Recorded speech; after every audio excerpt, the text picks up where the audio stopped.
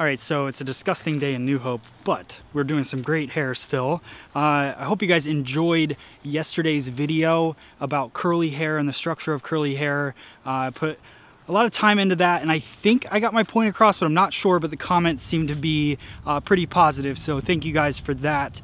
Today, what we're gonna focus on, we're gonna go over layering long hair. Here is the end result of the mannequin that we cut today. Like I said, it's a lot of movement and a lot of layers, so I think you guys are gonna get a lot out of that. It's not as long as I would have liked it to be, but it wasn't because I took length off, it was just because mannequins don't have that long a hair. So this can be transferred into a longer haircut, so don't be worried about that. But it does have a ton of movement. You can see all the layers through the back, through the side. So this could be a face frame haircut. In this style, we styled it back. We used a round brush. So a lot of cool steps in this haircut. I think you guys are gonna like it. So let's get started with our step-by-step. Here we go. Oh, and before we start the step-by-step, I wanna make sure that in the comments below, the comments are my favorite part of these videos. So post in the comments what you think of the video, also what you wanna see next, and hit that like button and share this video with your friends. Thanks.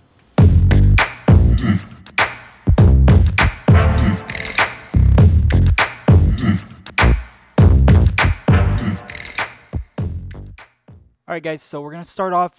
This is the carving comb, which I've used in previous haircuts. I love this tool, so I'm gonna show you guys another haircut with that. This is gonna be a long layered haircut. It's very simple, and that's, you know, what I like about it because it's so salon friendly. So I think you guys are gonna enjoy this cut. We're gonna start off our sectioning by taking out a U section below parietal ridge. So right below the ridge of the hair, you can see that sectioning. We're going to start by creating a face frame. This is what I love about the carving comb. I'm figuring out how much weight I want to leave in this face frame, and then I'm basing my elevation on that. So my elevation is kind of medium. I could raise it up if she had thicker hair, or I could lower it if she had skinnier hair, just to keep some of that density. But we're coming straight out from the head. That's going to create our face frame. Now I'm going to go in, same thing on the other side. I'm using the carving comb wide. I like the wider teeth on this just for freedom of quickly working through the hair. If I was working on a tighter shape, I would definitely go with the carving comb fine. And you can see I'm using it pretty much like a pencil and just drawing in those lines. So that's the quick face frame right there. Now I'm going to take out the top. The cool part about this cut is I'm going to literally comb the entire top of the head forward. You can see that whole U shape. I'm bringing it into my hand, and I'm gonna start figure out where I want that guideline to start for the fringe area, and I'm just gonna carve through this entire section. What that's gonna do is layer the entire haircut for me, put a pop of volume in the top of the head, and pretty much finish the haircut. I'm going to go through with the 50% carve side and take out a little bit of weight on the ends just to add a little bit of texture.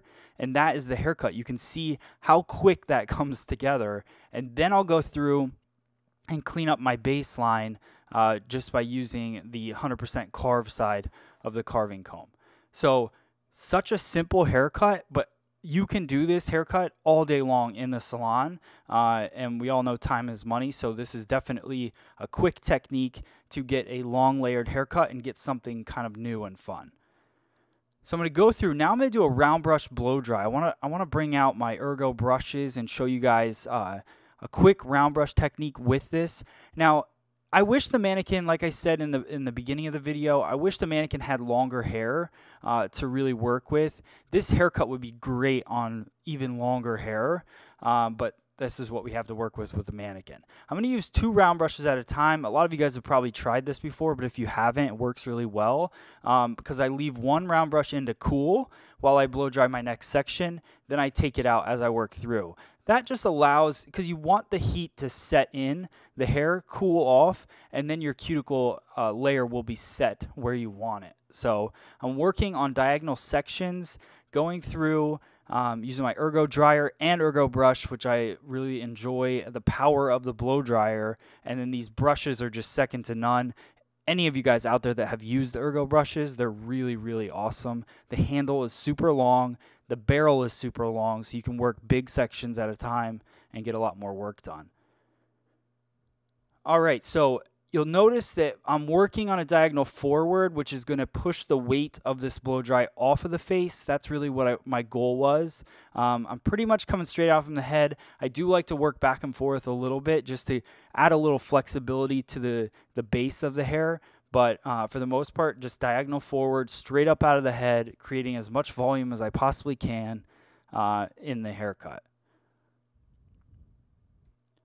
Same thing on the opposite side, working diagonal forward again, keeping that nozzle on the blow dryer. If you guys have taken the nozzle off your blow dryer but still have it, I would try, when you're working with a round brush, definitely put the nozzle back on the dryer, because that's going to help with the airflow. It's going to help the airflow move over the cuticle, and you know, it's just going to help with your blow drying, keeping the cuticle smooth on the hair. All right, now we're going to work the fringe area. What you're going to notice is I go one way and then I work it back the other way. What I'm doing there, you can't really see it that well. This is what happens when you film yourself.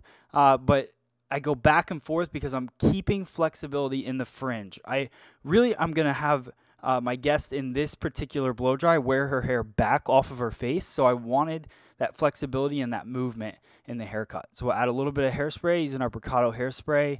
And I'm just going to go through with my hands, brush the hair back, and then work it forward. What that's going to do is kind of pop that volume up, and you can see how those layers just come to life. It's a nice rounded shape for the haircut. So I hope this inspires you guys and gives you something to do today. Thank you so much for watching, and we will see you guys on the next video. Did I mention I love when you leave comments and like the video? Make sure you do that before you stop watching. Thanks.